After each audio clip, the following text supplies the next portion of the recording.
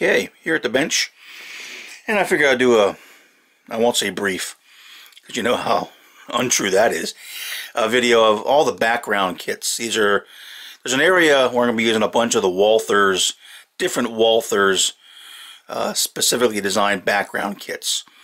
And I just thought I'd just all together in one kind of video, just kind of what I did. Nothing, I don't plan a lot of modifications to these. Maybe add some details here and there, some roof details and that kind of stuff, but nothing really serious. So next to the Lindsay Brothers, the other kit that I have around that one area, I'm going to have two of these. Oops. So I get rid of that glare. This is the Walther shop building number 1. I'm going to have two of them together so I can come into the building, as an industry. This will be served by rail inside the building. And this is the first one. I got some comments on this coming up because this was a nightmare. I'm also going to do two of these together. This is the Armstrong electric motors. So I'll have two of these sitting next to each other. I'm not, again, a lot of this is kind of fly-by-wire because I've never done that before. And they're designed as single pieces, but I think I can double them up. And then I'm going to have, with the Armstrong electric motors, on this kit, I'm just going to use the front part. I don't know if I can do this. And oh, don't move. I'm just going to use basically this little bit here, the front side. This side wall and all the front I'm going to save and maybe use it in the factory area.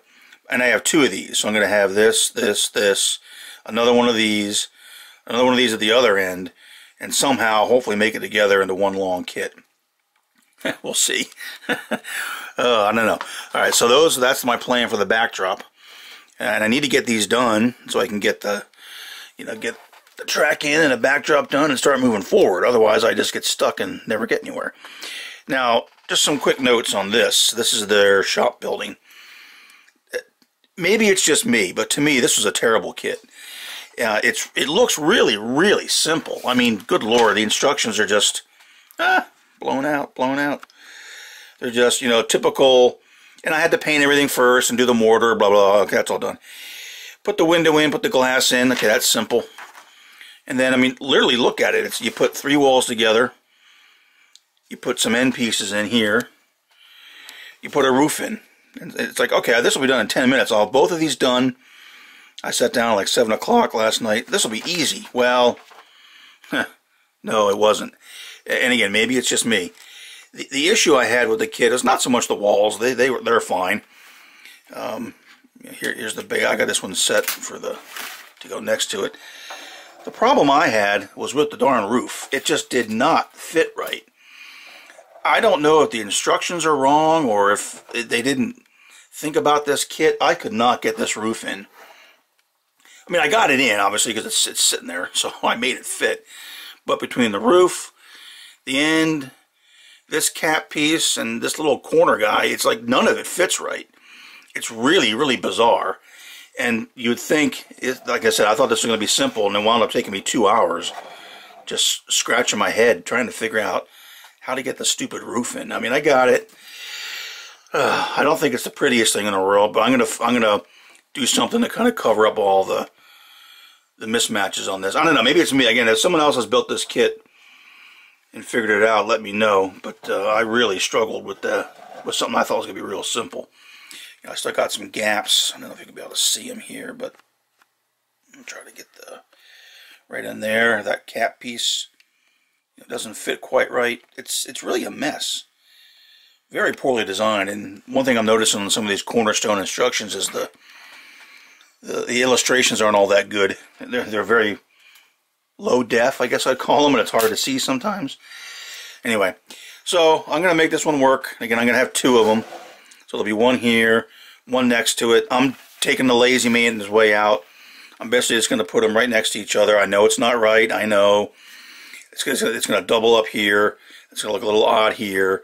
I'll put some kind of big ductwork or something like that coming up to hide the obvious seam in the middle. But I'm just too lazy to try to figure out how to make it all fit together. So, with that, I'll keep moving on. I did add some of these Walthers lights. I figured since it's an older factory, and I had these in my light box. I might as well use them.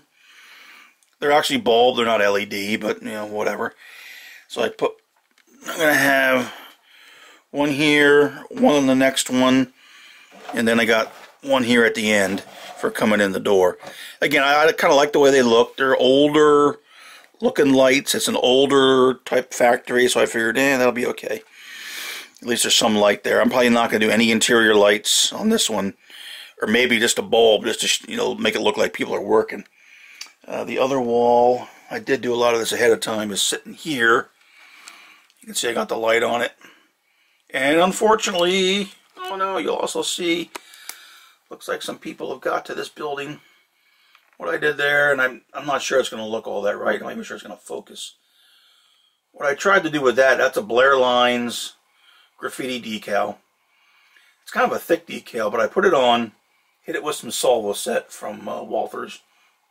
Let it sit, let it dry. And then I went in, and again, I don't know what's going to show.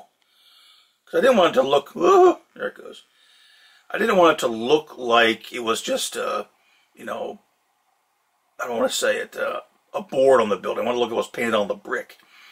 So when it was dry, I went back with a brand new, as a matter of fact, X-Acto blade, cut along the lines of the bricks to try to make that snuggle in, hit with some more Solvo set. And it's getting there, so I think it's going to look okay. These are also decals that I threw on there, and they look alright. So that is still kind of setting up. And you can see they had an area where they had to remove some, but these darn people came back, unfortunately. So that's the other one. I'm going to build the other kit this morning. I don't know if I recognize that. And get these two ready to go, because I need to start getting this stuff over on the layout. So we'll keep kind of going through this again. Man, I had real trouble with this kit. I don't know why. It looks like it's the simplest thing around, but okay. So we will keep working on these background kits and cover a little bit more as events warrant. Okay, so here's what I mean. I figured I'd show this about the fit up of this darn kit. Got the four walls glued together, and in fact, that's another issue I had with it. They say in the instructions, I don't know if I'll be able to make this legible. They say pretty much glue the three walls to the base. Well, that's well and good, but this wall won't line up with these walls because the corners are from the pilasters. But they say glue the three walls first, then glue the end caps in, okay, and then glue these on. Well, really? How are you going to do that? You're going to have this and this and this all kind of hanging there in the breeze, and then try to glue this onto this and make that corner. That just seems goofy to me. So what I did, I actually glued the pilasters, which are part 4, to the wall. I'm trying to manipulate this thing and hold the camera. I glued these on prior. I could lay it flat, I could get them glued on, and then when you glue it together, you know, it makes the corner, because they're beveled and everything to make the corner. So I don't see how the instructions make any sense in that area. And then they say, okay, so yeah, you glue the end caps in. I got that. Then they say glue the roof in, which I think that's how the roof fits. But they say to glue this cap in afterwards. That's like one of the last things you do. But if you do that, I have no idea how you would get that. Again, I'll try to show this. I think this is how it goes. Again, this could all be me, guys. I'm no freaking master craftsman. See, it's got that little lip on the inside of that cap that I think the roof's supposed to slide into. Well, if you had the roof in position, I know I couldn't do it. How in the world would you get that cap to glue to the front and then to be able to slide underneath and catch the roof? It just seems like the instructions are a little goofy to me. So what I did, I glued this on. I cleaned up that inner rib. It seems at least to be sensible somewhat. These little corner pieces make no sense to me either, but anyway, I'm not going to worry, whatever. I glued them in there, and I'll make them fit, and the caps help hide some of that. And again, I'll do something to the roof itself. And it still has that little bit of an ugly gap in the front where this cap doesn't meet the end of the pilaster. It's just kind of weird. Alright, anyway, just thought I'd show that in case anyone's considering this kit. And again, maybe it's me. Maybe there's something I'm doing wrong. Maybe there's something I'm not seeing. But I mean, the instructions only have like freaking 8 steps, and there's only like 6 major pieces that go together. So again, I'm not saying I'm the sharpest tool, but man, I'm missing something. All right, anyway, so get it glued up, let it set up for a little bit, and then do something to the roof, and try to get these together. Here's some progress on these 2 Walther shop complexes. I got them together. Well, sort of. Not the greatest. I don't know, me and square corners and lined up lines don't seem to get along too well. But I did get it together. You can see there's a little bit of a gap there in the center between the 2. Now again, these aren't really designed to go together, and it probably wouldn't be this way in the real world, but whatever. That's what I did. So I'll add a little bit of paint to that. I did get the roofs to fit okay in that little corner there where the cap didn't seem to line up. I just added some putty. It looks okay. Because again, these are background. You're going to be about 3 feet away from these. So it's not like you're going to be right on top of them. For the roofs, you can see I got them fixed up a little bit. And again, they seem to look okay. For the roof on this one, I kind of got lazy. I just used some of this, oh there it is up there, black lava. It's actually an acrylic paste from Vallejo. It's nice. It's kind of gritty and it kind of looks like a tar paper, sand, sand type roof, whatever. It was quick. It was easy. It only took about 5 minutes to do that. So I was like, yep, that's a winner to me. So I put that on there. Now you can weather it, and it's an acrylic, so actually it's kind of flexible. You can actually mix in all the different acrylic paints with it to do different stuff. I didn't do it here, but you can. Added some rooftop details. That's a Walthers HVAC unit that I slapped together real quick. This is a, what is this? Oh, here it is. It's a Model Tech Studios rooftop mechanical rooftop detail.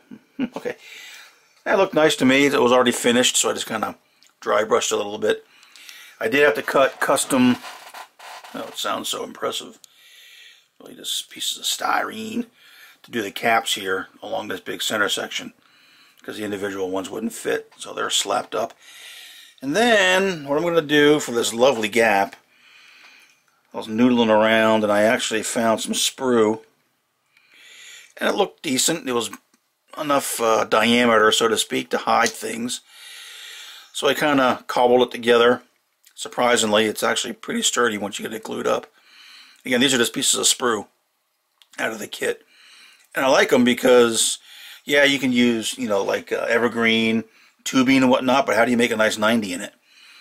So this already had 90s on it, looked pretty good. And then what I'm going to do, I drilled a hole in the back there. Wasn't perfect, but got it there. And then this is going to fit right in here. Something like that. So again, when you're back viewing this from across the yard and there'll be all kind of tracks and trains and other shenanigans going on, I think it'll kind of all blend in. So I'll get that painted up and get that installed. Might weather the roof a little bit. And then decide if I want to do more lights. But let me turn it around real quick and just see what's on the inside. Okay, here's the mysterious inside of the building. What I did up here, I just had some brick type material that I just kind of cut up and added as for the floor. Because you can see, I did have this over in the layout. You can look in, this end door. So I figured, well, I'll put something in there, at least make it look like there's a floor. I'm not going to do a lot of detailing. In fact, probably none at all. The only other thing I might do is along the wall in the back where it sits is try to find like an interior picture of a factory just to put it along the wall, because when you when you look in, you can see roughly the 2 windows. That's why I kind of cut that the size it is. So just so when you look in, it looks like it's the inside of a factory and not a white wall. And that's pretty much it. And you can see I added some pieces here to glue this together to keep things aligned. And I'd say it's not perfect, but I think once on a layout, you're not going to notice any of my misalignments. I have it on this board because it's hard to handle now. And now that's glued together, I didn't want to, pick up one side and have it crack in half. So I'll just keep it on this board until I get it over to the layout. And this extends down, and that's actually how far the track's going to go inside another building. So it'll look like a little bit of a larger complex. And that's pretty much it. Now I do got to run the leads for the wires. Since there's track there, I don't want these hanging in there because you could snag and derail a car and be like, the boxcar go in, but the boxcar no come out. So I'll run these wires together. Again, bring a single lead down. I'm deciding if I want to add lights here to look like, factory lights. Maybe add, I have one of those welding things, LEDs that flash. You could maybe add it in here like they're doing some work inside the factory floor. I don't know. I'm getting kind of burned out, but I got a lot more kits that I just got to get done because these have to be finished before I can really move ahead. So I might let this sit for a day or two because they all have to go on at the same time. Think about it and come back and finish things up later on. So, all right, so that's that. The Walthers background shop complex cobbled together too long. So despite all the issues, and again, I did not like the way this kit went together with the roofs and everything. Made it work. Again, it's good enough. If it was a foreground building, it'd be a little bit different, but as a background building, I think it'll serve its purpose. Alrighty, here's the back of the shop 1 and 2 complex, and what I've done is I've added the lights were added. I've wired up the lights. What I decided to do, since it was 3 of the external lamps, and I added 1 internal up there, similar to what I did in one of the other kits. That's going to be able to shine down and kind of illuminate this area. And then I added a bus. This was just the easiest, to me, the easiest way to do this. So basically I ran 18 gauge wire, which I know is way overkill, but that's what I did. You can see I have it secured here, and I ran the black wire over there, and the red wire runs up through a tube for support, and then out here. And then all the leads, I just brought them in and soldered them on. Added some heat shrink tubing to protect everything. Brought them over on this side, and then brought them down to the little fancy dog leg. Again, secured them in to the building, and then these are the leads that'll eventually will drop through the layout to be connected. So that's that. Everything does work. So that worked out well. And again, I did add some other support just to keep the wires, keep it neat and clean. I just like it when it's neat, and especially, well, in this case, since we're going to have rail cars coming in, I didn't want something dangling down. So it all does work. It's hard to see. I'm not going to bother showing you the lights, but it all does work. And now what I'm going to do, this I'm not sure how this is going to look. We're going to try this here. What I did was I printed off a picture of the internal of a factory. I don't know, just something off Google. And now what I'm going to do is I'm going to install it right here. It's going to sit in there nice. I'm going to just glue it in, and then see what it looks like when you're looking through the door from that side, maybe even with the light on. So let me get that glued in and see what it might look like. Alright, this is definitely not easy to see, but you can kind of see what it looks like in there. And if I zoom in, again, the lights and the shadows are all kind of messing with me. I have an LED light trying to shine some light in there to see kind of what it looks like. See, then I get shadows right away. So this upper light, if I can.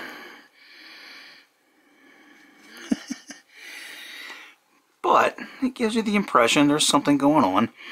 And maybe I could add some detail parts there along the, right along the back. Ooh. Maybe like a, a torch set or a toolbox sitting there or something like that. Now if I do it with the light on, let's see what that looks like. Hold on a second here.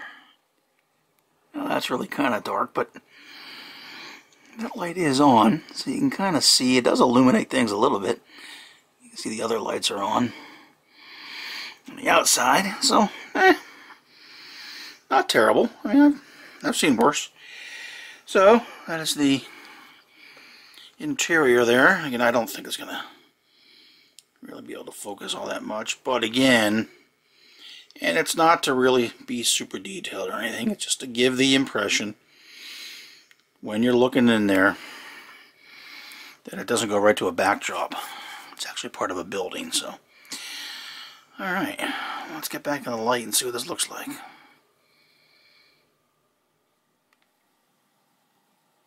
So here's the completed kit, as I'm calling it, kind of ready to go over the layout. I gotta do one quick pass and just show everything is done. Didn't change much on the front, but I did decide to go back and weather the roof a little bit. Use some MIG and Vallejo pigments, some acrylic washes, Vallejo still water effect to make it look like some standing water, some slight puddles up there on the roof, just to give it some different colors. That straight black looked kind of mundane. And then over on the little roof access, little mechanical detail, I did add a couple things just to kind of show some life. So yeah, a little shovel there, and a sack of something, and oh yeah, there's also another little barrel left up there from some point in the past.